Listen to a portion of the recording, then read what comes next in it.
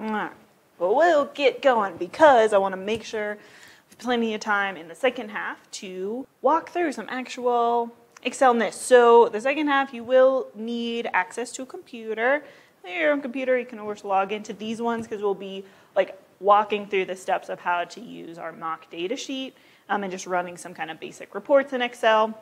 I am recording this version in video format, so that way you can go back and like rewatch that second half especially, but I think it will be more helpful if you can just follow along if that's your learning style, so just kind of be aware. All right, so Wednesday, part 2.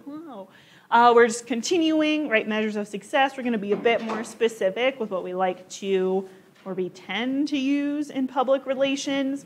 And then, of course, look at that mock data set. But first, a little insider scoop. There is a scholarship contest. So for those of you who still have at least a semester left, I know many of you are graduating, but if you're not, Ellucian, who is the maker of DegreeWorks, basically, and like how our registration system, they're like an ed tech company, they have this $2,500, they're giving away 3, I believe, $2,500 scholarships for just educational expenses. All you need to do is, submit a 30-second video. It's only open to Colorado students. And this morning, my contact over at the company was like, hey, we don't have any submissions yet. Will you do another, push with your students in your community? So if you literally submit anything, you have a good chance of maybe getting some of the scholarship. Now, they are specifically looking for, again, just 30-second kind of video of you talking about Viola Davis, award-winning actress. She actually was a first-generation college student. She went through the Che kind of trio program, really kind of like how her story, her journey, her work kind of inspires you to, be and help the community, is the general kind of guidelines and pitch. And so if you're interested in that, and the only kind of limitation is it's, for educational expenses. So obviously you'll need to have future expenses that you can pay. But to learn more about it, you can just go to our Student Academic Success homepage. And at the bottom, we have kind of the links of how you can submit it. The deadline is March 25th, so that's Friday, right? Yes, Friday. But again, in my little insider PR email, she said that they're considering extending the deadline to next week if they don't get any submissions. But I think you can pull together a nice 30 seconds, talking about her work by Friday. So that's just really good, cool opportunity. It's obviously, pretty good chunk for not a ton of work. So keep an eye on that, think about it, let your friends know. Of course, I've, shared it out with, as my ethical obligation to my colleagues, shared their students, but, probably not a lot of people are going to be submitting. And the fact that she said they have no submissions as of this morning, I think it's pretty good odds that you might be able to compete for that. So super cool opportunity, get it in and do it. All right, so turning back to and kind of a refresher of what we talked about, right, on Monday, kind of that very, very basic framework of just how to evaluate and kind of make progress on goals, campaigns, whether it's at work, whether it's in school, whether it's personal, right? There's 3 core things that go into a good evaluation process, right? It's what, so making sure you have a very concrete, very clear, this is exactly what I am trying to achieve, that you can measure, that you can see what that end game actually is. We talked about hows, right? So make sure you have really good action verbs so you know exactly the tasks, the ways that you're going to get to your what. And then wins are very important. We have to set some sort of endpoint where we actually will evaluate how much progress we have made. So I'm just kind of curious, in your own life, again, it could be your personal goals, it could be maybe your homework goals, your academic goals. Where do you see your growth areas? I feel like for me, again, we're always growing, at least I think, right? We can always find a growth area. I definitely do resonate with the win. I kind of find myself often on like a running timeline. I'm just like, I just got to keep stacking it up. So I can definitely resonate with that. And I definitely am getting better and better. I have to very intentionally set clearer what. Like I'm going to do this, but then forget, okay, actually how measurable is that? So yes, sticking to an actual win is tough. So I encourage you to think about some of the ways that can help with our win. Is I like to think of it as clearing the path, right? So if we have, I imagine, an elephant, because that's what comes from the actual framework I pulled this from. You'll learn much more about that when you watch the video for Friday. But think about an elephant or whatever other big kind of animal resonates with you. That's our motivation, kind of our willpower. That's like ourselves marching towards the goal. And so we can kind of clear that path out of the way and set smaller check marks. So maybe your big win is in 4 weeks, right? End of April. That's your actual win. I need to have this, and this done, right? You need to have your 3 PR credits done basically by the end of April. So maybe we set some smaller wins to help us get there. So, okay, at the end of every week, so Sunday at noon, I'm going to really check in and be like, what did I accomplish this week? Right? So that's one way that we can help ourselves stick to our big win by setting smaller ones. Definitely can help. We also like to talk about things like action triggers can help with that. And so it's, okay, when I brush my teeth, right? Something that's just in our routine, in our habits, we're pretty much doing every day, ideally. Is that when you can sort of say, okay, I'm going to just reflect on how much homework I got done today? How many pages did I read today? Did I do X, Y, Z today? And so we can set up, again, kind of smaller wins through action items and action triggers that help us stick to it. Because it's like, another classic one, when you're waiting for your coffee or like your tea to brew in the morning, is a great time to do things like check your bear mail. A lot of students I talk to are like, I am not good at checking my email regularly. That's a really hard win that I'm just not sticking to. Set it up, every morning. You're eating your breakfast, you're waiting for the coffee, boom. That's when you're going to check your email. So I get that. And there's lots of little tricks, but you do have to kind of go out of your way and be intentional with how am I going to stick to some of these timelines for me. Cool. And of course, at work, that gets a little bit easier because your boss is going to be like, we need the quarterly report. So you're going to do it because they say that you need it. But it definitely is helpful to set more of those so you're not super stressed and then writing like a bad report because you didn't leave yourself enough time. Cool. I love it. So we started going over this on Monday, but as a refresher, kind of that sort of the core pieces of what we're looking at when we're measuring campaign success, especially these are the things that are going to help us actually make future decisions. And that big picture to remember is evaluation and going through all these steps and figuring out what your KPIs are. They're all oriented around you being able to make future decisions. And if you're already like, I'm not going to change anything about what I do, then what is even the point of evaluating, right? We want to evaluate so we can make better decisions in future. So first, we had our inputs. Those are things from our situational analysis. It's all the stuff coming in, the things that your client says. It's their vision, their goals, all your pestle factors. That's all part of your inputs that we start off baseline. That's what we know we are working with. So that way we know how much to improve, change what we're going to be doing. After we know our inputs, we're going to set up our objectives. That's where our how, or what, how, and when really come into play. Make sure they're smart, right? We're thinking achievable, realistic, never forget those aspects, and making sure we have concrete. This is actually what we're doing.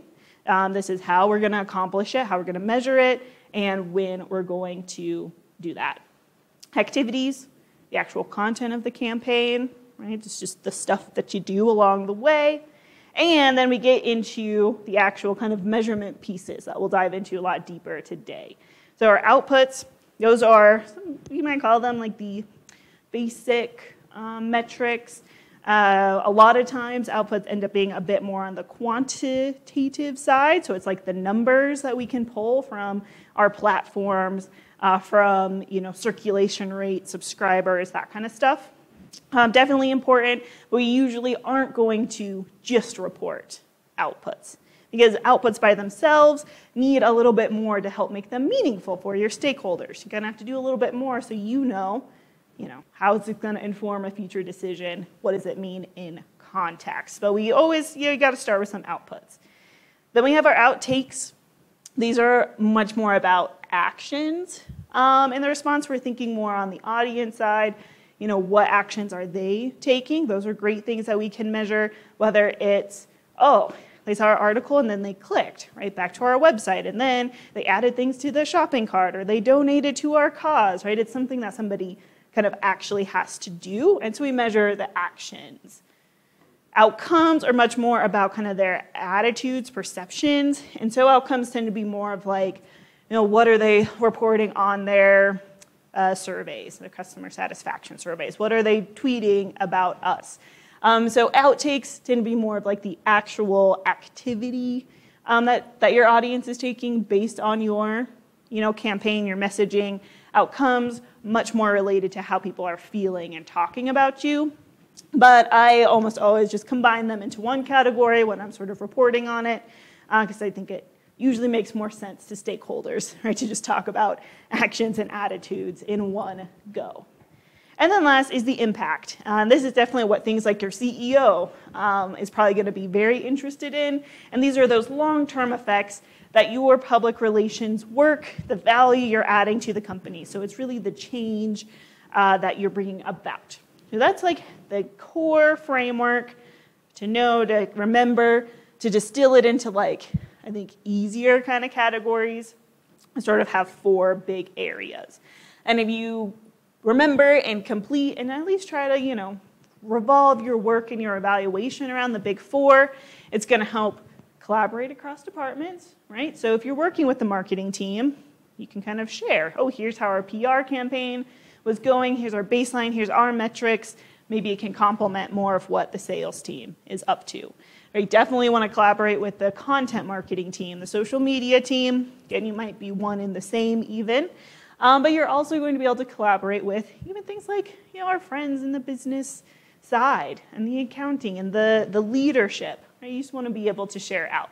And these kind of 4 things we'll talk about help us do that. And ultimately, again, aligning all of our content with actually what we're doing. We're in a real age of data-driven decisions, kind of the big buzzword of professional life. At least in higher ed, everybody's talking about we need to have data-driven decisions. And so this is where it comes in, and there's a lot of value. People are very keen, right, to hire and to promote and to pay folks who are really good at taking data and then reporting out, here's some decisions that are backed by this data, what we can do. And then ultimately, the whole goal is to just improve for the future. So first, define the objectives. Those are measurable. They lead us to the goal. And so we do want to be, again, it's our what's, specific. Usually in PR, you're probably going to throw some sort of number, probably some sort of percentage in there.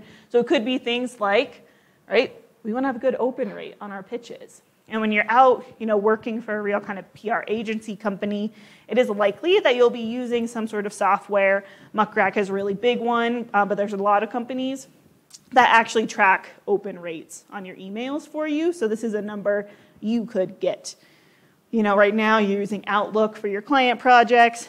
It's not really set up to do that same kind of thing. But if you're, really out there in the world, in the environment, you're probably going to have some software that helps you, and you'll say, you know what, I have excellent open rate. I have 50% of all my pitches are being opened. This is fantastic. And so you might put something specific like that. You could also focus more on, yes, it's a qualitative sort of oriented what and metric, right? We're thinking about sentiment of folks. There's different ways to measure that, but the goal is still, what direction do you want the sentiment to change? By how much are you hoping that it changes? And that's what kind of gives you that really strong, we accomplished this goal, or we almost accomplished this goal. We need to readjust to get the rest of the way there. So in your objectives, think about putting some sort of number so you know if you reached it or not. Have some sort of kind of directional, something like increase, decrease, stay the same, some sort of kind of action you could measure tend to help. The second one, identify your outputs, right? So again, those are those kind of basic, but not in like a bad way. They're just fairly easy to grab. Usually almost all the platforms are going to have them. And those are things, if you're dealing with a social media campaign, right, the outputs are going to be the views, the likes, that kind of stuff, right? The kind of real basic, yes, we can see the reach, the impressions, all going to be outputs you can report. Right? Reach, views, hooray. We can also think about outputs like costs. Remember, PR, we love earned media. Helps us show our value. And we say like, we got all this stuff and we didn't have to pay for it. Hey. But there are certainly times where maybe we do have to pay a bit of a fee. Maybe we boost a post, that kind of stuff. So you might think about, okay, how much did it cost, to run this campaign? That is also a valuable output that you might report on. Or on the flip side, look how much we reached and we didn't pay for it. And here's kind of the output of how much we saved the company. You could also think about things like just the number of, shows you landed, number of radio spots, number of interviews. Again, fairly basic, good output to report. We see this a lot with maybe book publishers, a lot of publicists, right, working in entertainment, right? They tend to go on press tours. So you want to talk about, okay, how many of these did we actually get? How much airtime was it? And relate that back to reach, views. Third, and this is where I combine those outtakes, which are technically the actions, outcomes, which are technically the attitudes, into one category. I just think it makes it easier to remember. And people I present to, my stakeholders I've worked with, have never been like, oh my gosh, why didn't you separate the outtakes from the outcomes? So, mileage will vary. But basically, you just want to make sure you have some of those more advanced metrics about the audience. So the output tends to be more about the platform, more about your content, like how it's performing. Outcomes are much more about the audience's reception of it. And so this is where you can do things like redo your pestle analysis, right? Compare it to that very first stage of your input. Say, okay, we had all of these really kind of neutral to negative perceptions, on our economic side, on the social issue. After our PR campaign, our pestle analysis reports much more neutral to positive. Right? And that's how you could kind of report that out back to your stakeholders. Be like, yes, look how good we did. You might also do things like linking traffic right back to your target sites. So they actually, because of your campaign, took the action to go to the site that you wanted them to download your workbook, to use your coupon, whatever it is. And then last big kind of forward category is that impact. I always want to be thinking about the impact because that tends to be what folks in the C-suite especially like. Outcomes and impacts are usually kind of also where things like the money leads to. So we want to get really good at explaining the impact of our work out to folks. And so this is where you're looking at longer trends, right? So it's not just, we got this little spike in traffic back, like that's good, but can you look over the whole quarter or, 2-3 quarters, a whole year and say, look, since we started doing this new kind of PR campaign, the traffic has continued to steadily increase. That's going to be really meaningful compared to just like one, little month spike or something. Also, we can think about over the long run, how much money we saved. And we can do that by doing things like a competitor analysis. So let's say, all right, one of your top competitors is going through a big crisis. Their PR campaign did not do good media training. They said something terrible in an interview. You can kind of analyze that and start to estimate and report, maybe how much money are they losing because of that? And then you can turn around and report it like, we have not had that kind of crisis because we do really thorough analysis and we make sure we do all this media training. And so now we are saving the potential loss of, however many millions because of a crisis. And so those are really good ways that you can go through that. With internal PR as well, this could be where you say, because spoiler, not so spoiler, I don't know. hiring people is super expensive. Like there's a lot of costs that go into employee turnover, from the actual hiring process to the time that then the search committee has to spend like reviewing them, interviewing them. Like there's just a lot of costs associated. Then there's new training, you maybe have to get them certified. And so you can also use this work if you end up more on the internal side of kind of like, look how much better our employee retention is since we've started this, particular internal PR campaign. I think you can estimate how much money you're sort of saving by like just keep people on board and making them, even more like efficient or satisfied in their jobs. So there's like basically an endless amount of, these specific sort of metrics, the things that you'll actually report on. It really depends on your industry, your company, what campaign is, but no matter what, you can always and should always go back to these big 4 things to set yourself up for a really strong kind of analysis and report. Objectives, have a really clear picture. This is what we try to achieve. Yes, no, almost. We got there. Your outputs, basic metrics, you're always going to collect those. Outcomes, impact, think what do the bosses want? They want to know what actions and attitudes their customer base has. They want to know how you help the company in the long run. Make sense? Yeah. Like, it's a little intimidating sometimes, kind of a lot of pressure, but stick to these 4, you'll be just fine.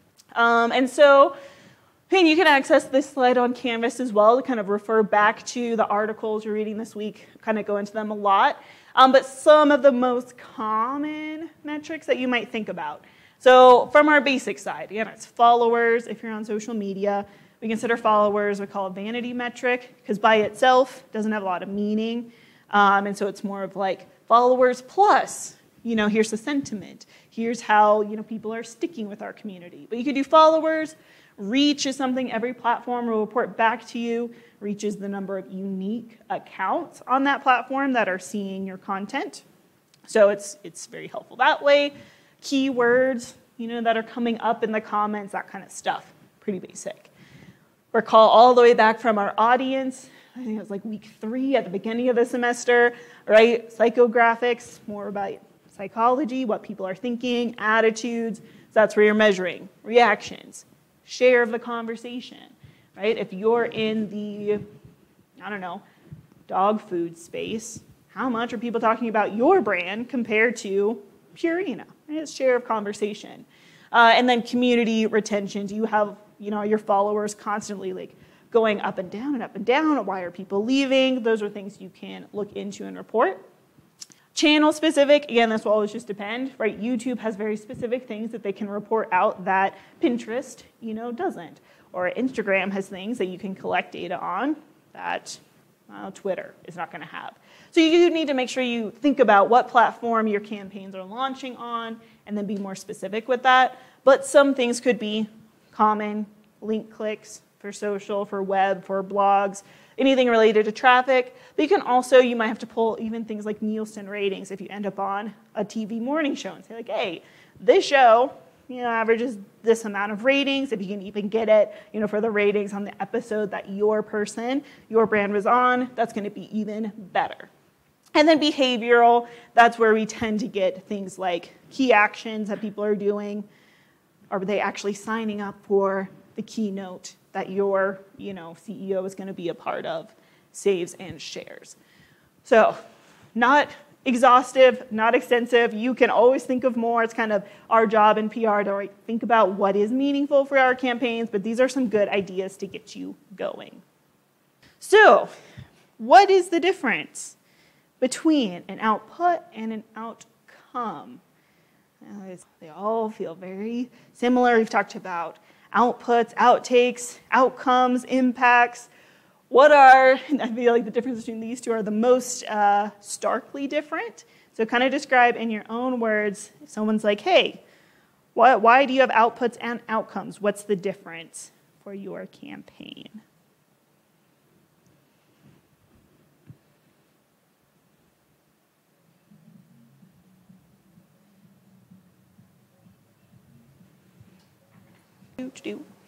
Perfect.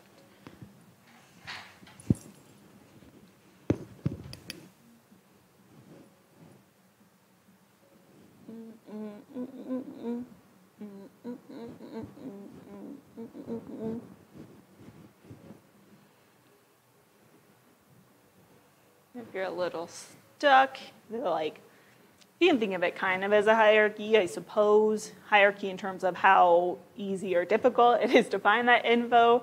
And so outputs are sort of at the bottom tier in terms of how you can collect that data, where it comes from. Those kind of outputs, and then outtakes tend to be the next sort of easiest. Outcomes, a bit harder because you're looking for, some very different things that have to be measured in a little bit more critical ways. Impacts at the top. Put the logistical and quantitative aspects. So I like that. I like thinking about it in terms of like logistics. I think that can be a helpful word because definitely things like costs can kind of come in there. Outcomes, yep, tend to be more qualitative. The effect of it, love that. Output, yep, very data type, especially, and just make sure, for yourself you're thinking about, because outcomes have data as well, but it's that very like traditional numbers driven data, love that. Yep, engagement views, easy to determine, definitely a good thing to mention. And yeah, outcomes are a goal. I'll just make sure you don't distinguish too much. Like outputs might still speak to the goal of the campaign, right? So they both can go into goals. They're both there to help you measure your goals. But yes, outcomes definitely tend to be a bit more long-term sometimes.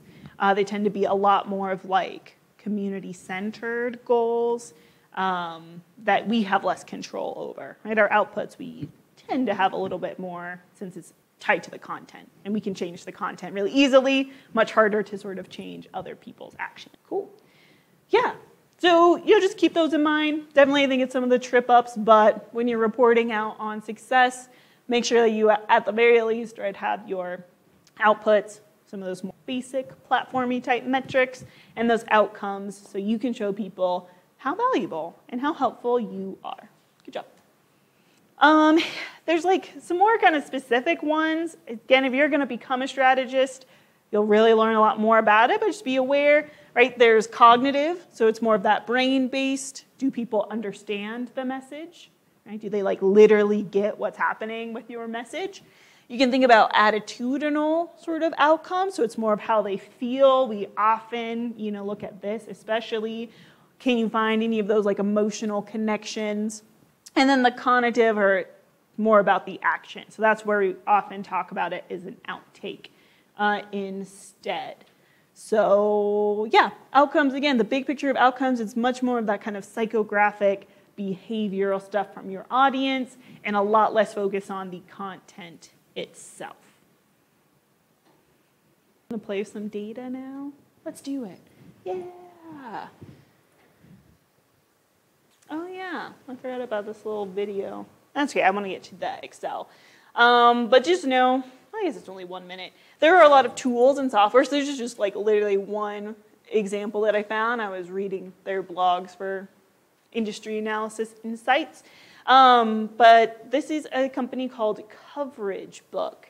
And so this is a quick 1 minute walkthrough of like how they help, and they're a company for public relations agencies, how they help with some of these metrics.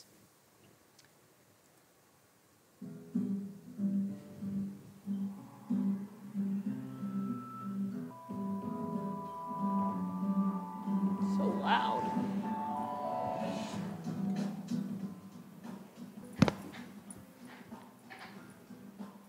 Just kind of a place where you can organize it, share it. And so again, there's a lot of tools. For you have to do this manually, but you only have 3 things in your client project, so I think you can handle it.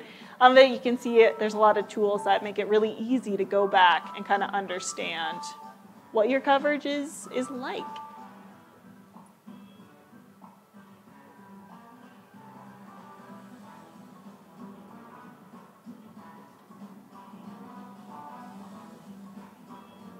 A second.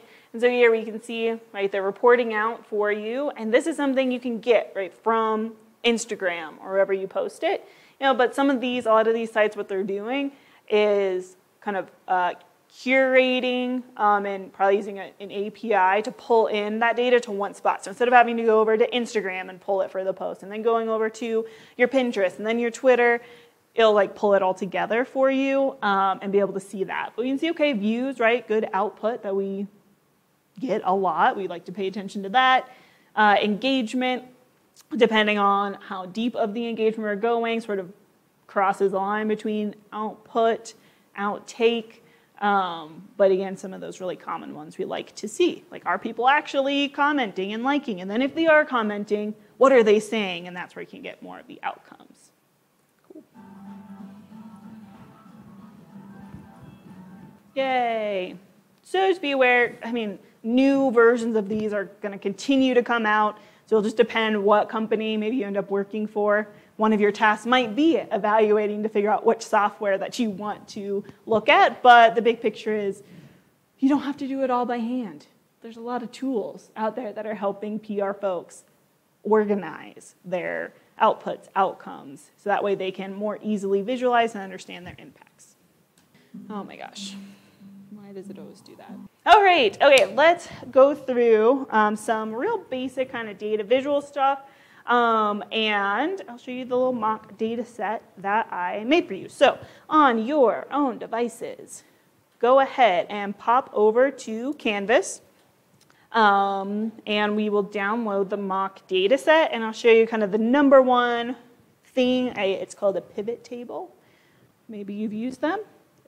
Awesome. If you haven't, now you'll know how. Like, I learned how to do these sort of later on at work, and when I figured out, I was like, why did nobody tell me how to do this?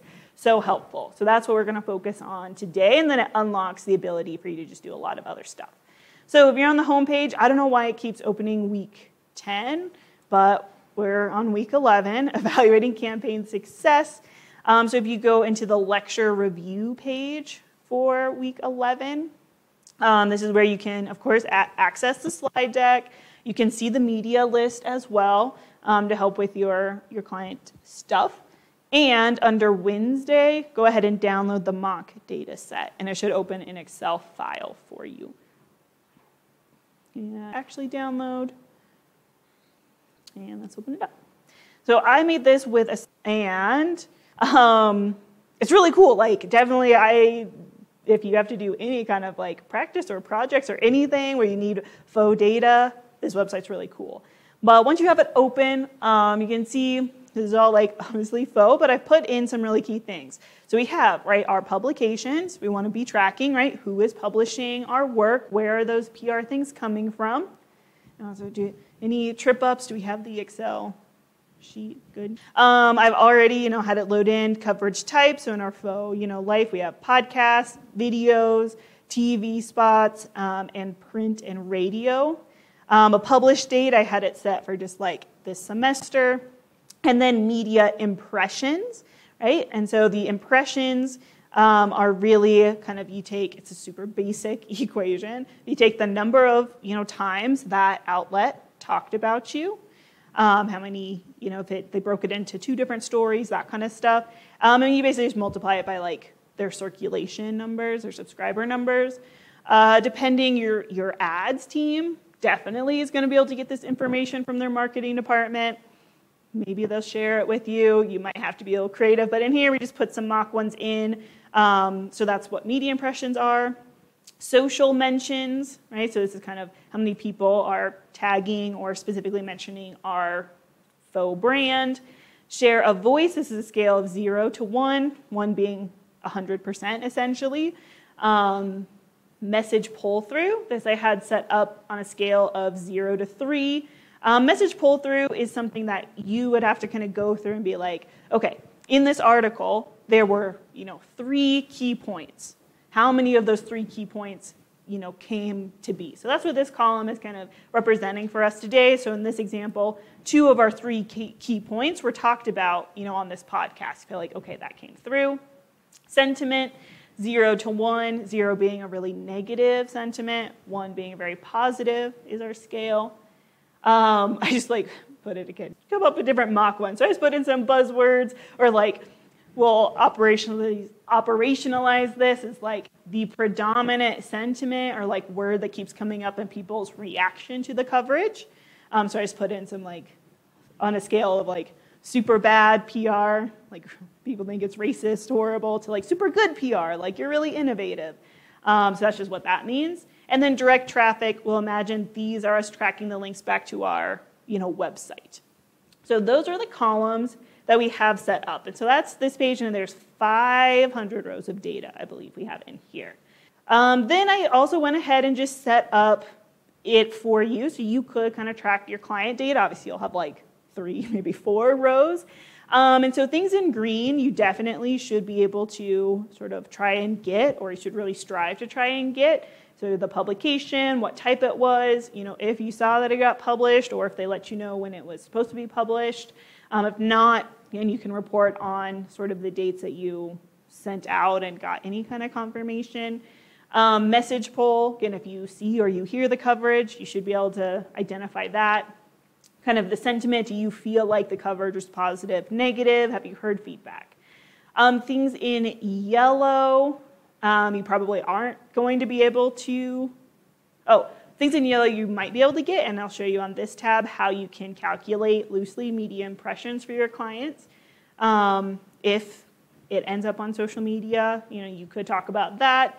Direct traffic, maybe, I know some of you are more involved with your clients, so you might be able to get that access to the website. And then things in orange, like you probably aren't going to be able to get, so you can delete those. But this is, a starting thing. At the very least, try to get some of these green ones for your analysis. And then the third tab, I just put some maybe helpful data. And so, for example, media impressions. If you go to UNC Today and they publish a story about your client one time, we know that, UNC Today goes to faculty and staff. So here's the number of how many faculty and staff automatically get that email. So that's how you could calculate an impression. Same with if you do around campus. This is how many undergrads are enrolled based on our spring 2022 census. So you can kind of get some practice with media impressions, and we'll use that as kind of the proxy.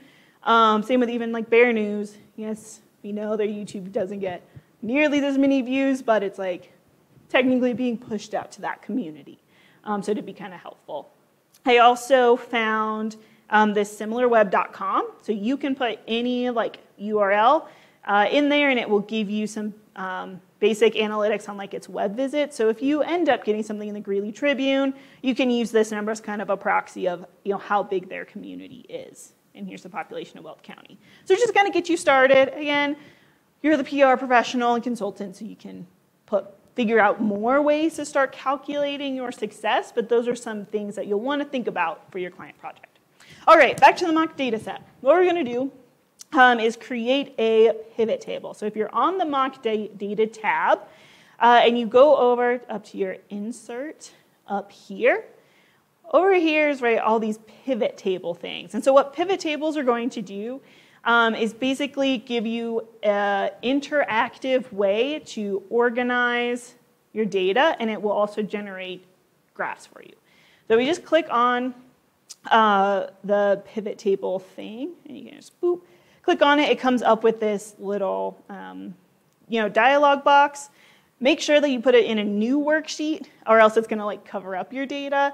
Unless you have a lot of room. And so this table range is saying, okay, what is the data that you want? And it's already doing it, it recognized which cells have data for us, and we can see that with the green little squiggles there.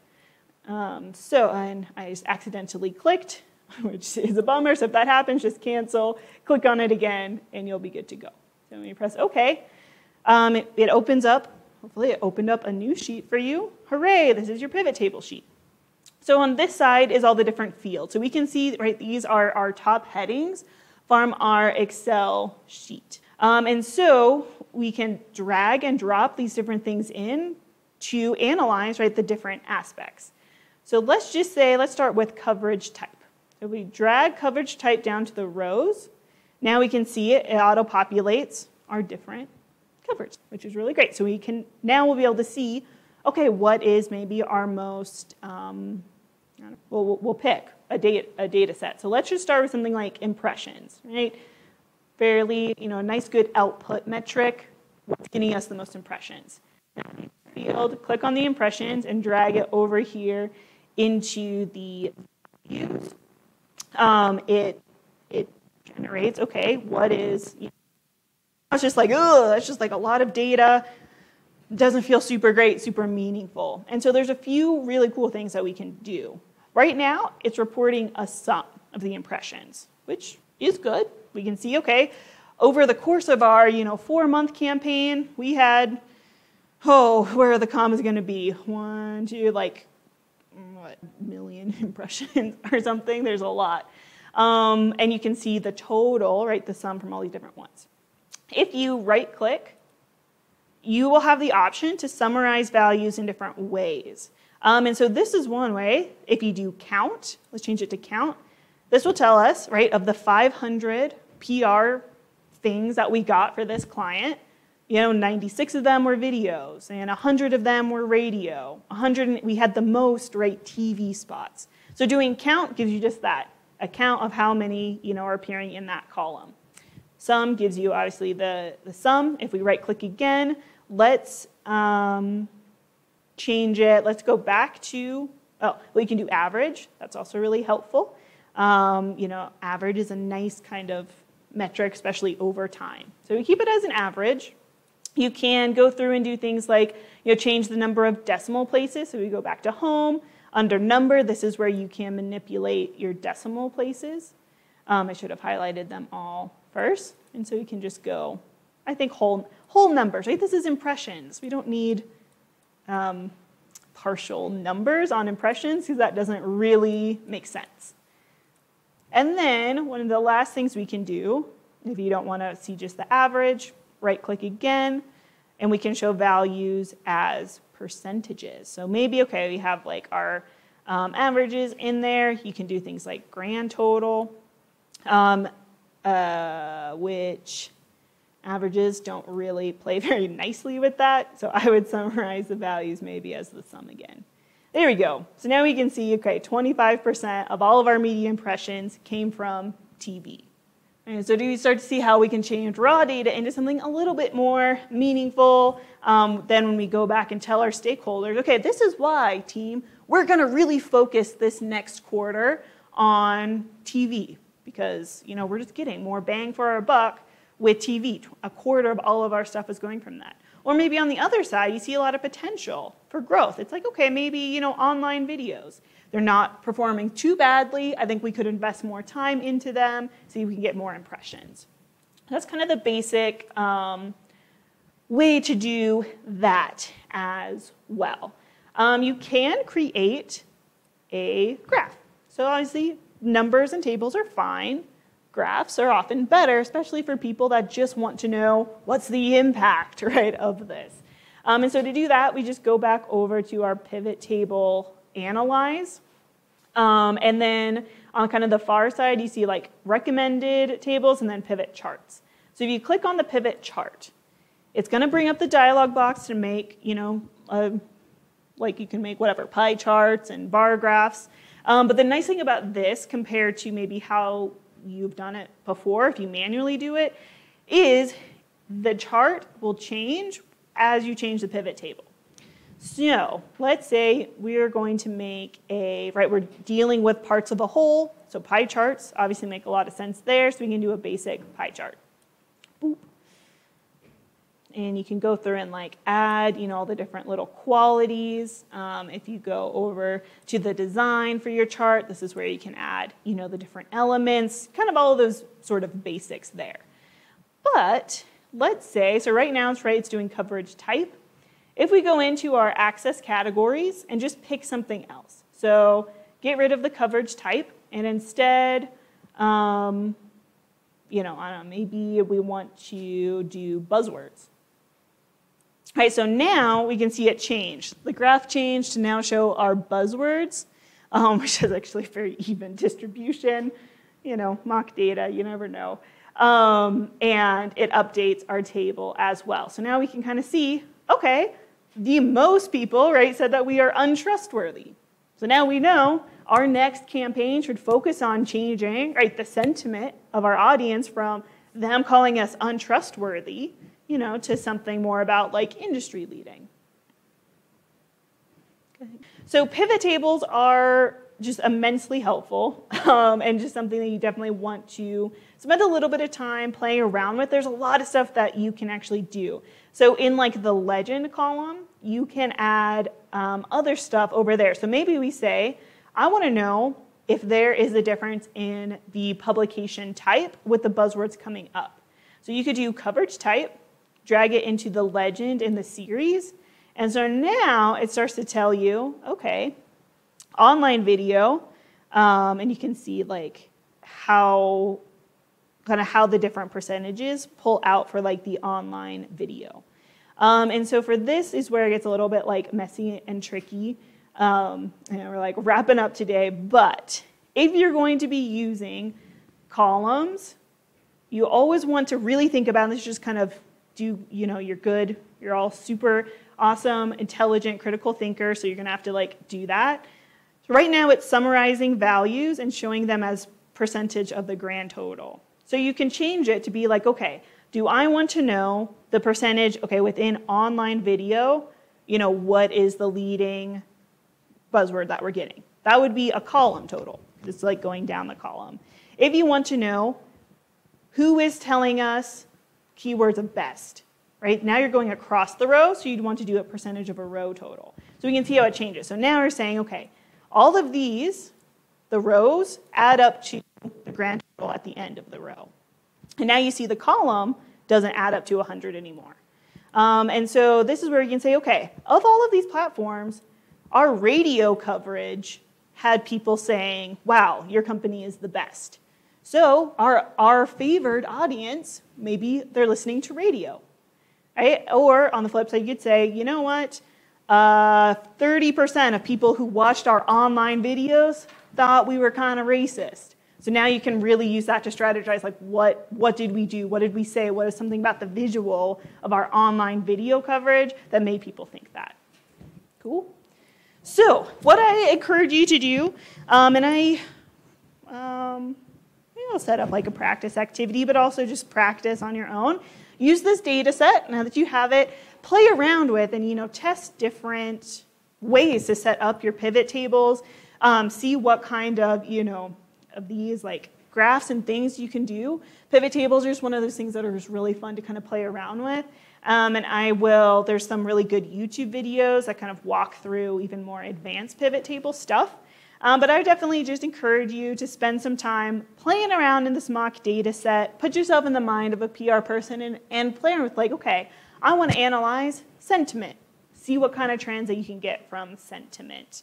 And anytime you have data of your own, pivot tables save you so much time. Got it? I'll come up with some good more practice activities for you. Okay, so just as a reminder, I will not be here on Friday. I'll be over at the UC presenting, so just watch the video lecture. Again, use some of that time to maybe play around with your mock data sets.